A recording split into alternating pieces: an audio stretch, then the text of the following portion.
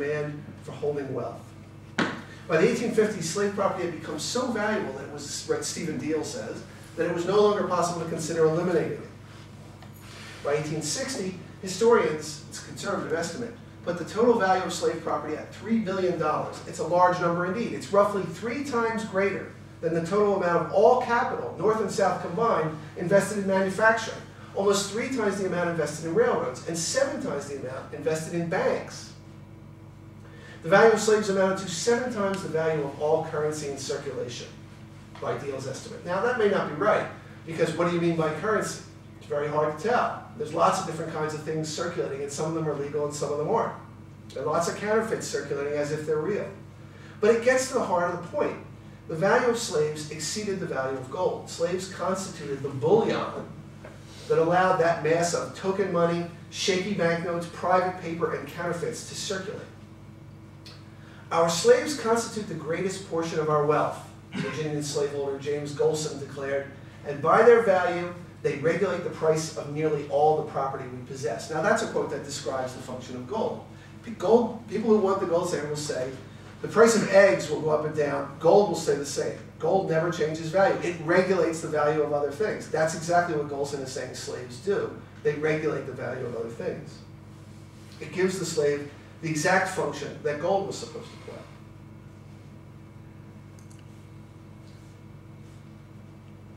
So slaves had a real labor value and a commodity value dependent on the idea of racial difference, which of course was elaborately maintained in the face of the fact that race was not non-negotiable. This, of course, is what everybody says is one of the striking things about the American experience of race, that despite the evidence of mixture, Americans will, and that is that race is not a static, immovable, Americans will continue to act as if it is. And that's a puzzle. Why did they do that? I mean, I've been working on it for years. How did you continue to believe in intractable and ineluctable racial difference if you grew up on a plantation where the slaves were your half-brothers? That's a real challenge. You know, how did you maintain that? There are probably a lot of answers for that. I think it was crucial that they maintain it because their banking system, their currency system was founded on that. Their system of circulation was founded on it. Until 1844, local banks in England could print their own banknotes, but they mostly didn't compared to the United States. Neil Ferguson describes the Bank of England as having a de facto monopoly of banknote issues by the early 19th century. In 1833, paper notes of the Bank of England became legal tender, not simply another form of money, but money that the law compelled you to accept. The bank kept gold in its reserves, but by the 1830s, its notes were the standard currency of the British Empire, legal tender for all transactions.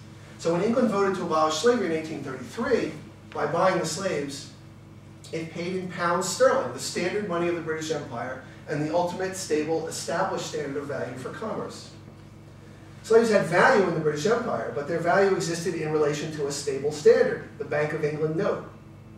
In the United States, on the other hand, slaves had a value which itself formed the basis of the Southern economy. Slave property is the foundation of all property in the South, DeBow's review wrote. When security in this is shaken, all other property partakes of its instability.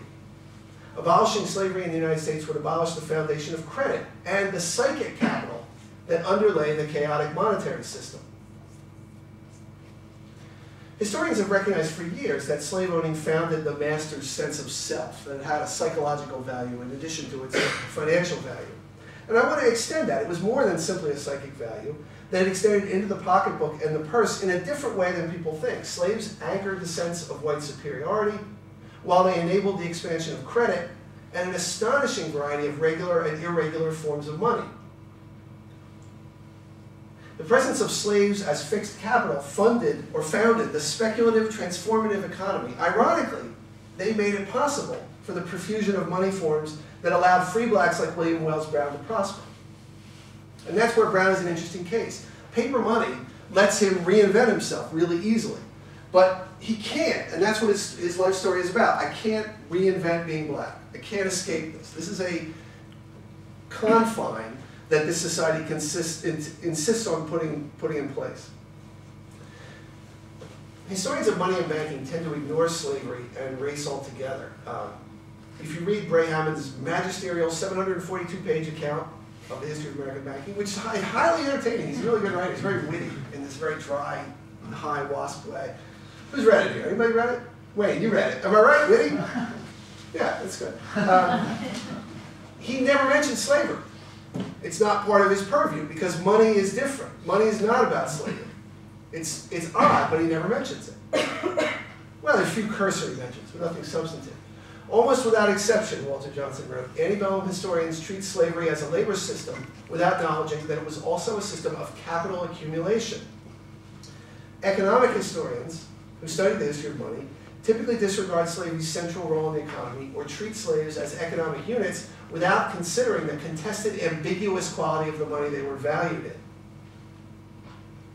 And people who write about slavery typically don't talk about the money because that's a different subject. What I'm trying to argue here is that it's impossible to maintain that separation. We need to consider slaves, their integral role in the antebellum economy. And to do that, we need to rethink what we mean when we talk about money and when we talk about economics. I think I better stop there. I'm going too long. So I'll take questions.